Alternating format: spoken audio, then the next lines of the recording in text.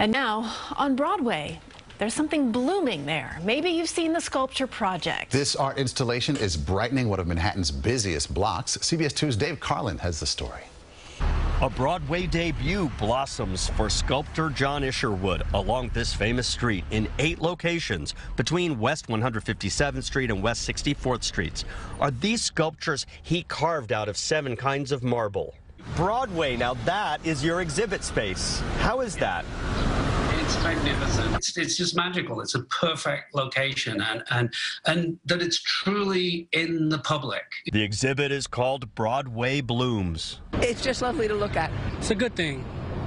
It's new. I love public art. Yeah, New York should have more of it. This sculpture in front of Lincoln Center was inspired by the flower-filled final moments of a performance. The gesture of throwing the bouquet onto the stage, and just seeing that moment where it lays out, and it just sits there and it's this, it's such a beautiful gesture. This one outside the 72nd Street subway station invites up-close interaction. There are 2 flowers that intersect, and you can sit either side of them. So that there's sort of, hopefully, this wonderful gesture where you can actually sit amongst the flower forms and maybe have a dialogue with another person. Getting this sculpture show together was tough. The pandemic delayed shipment and installation by more than a year. It just kind of held everything up. While he lives here, his pieces are made in Italy, so it just really laid bare for us the challenges of mounting these kinds of programs. The Broadway Mall Association sponsors the exhibit, which is the group's 13th public art show.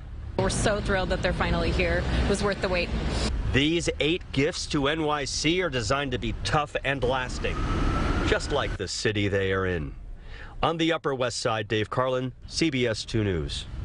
Gorgeous, right? Yeah, the texture and the design. I gotta go check it out. Hopefully they're animal resistant. Oh. Just saying, right? Yeah, good point. There's that.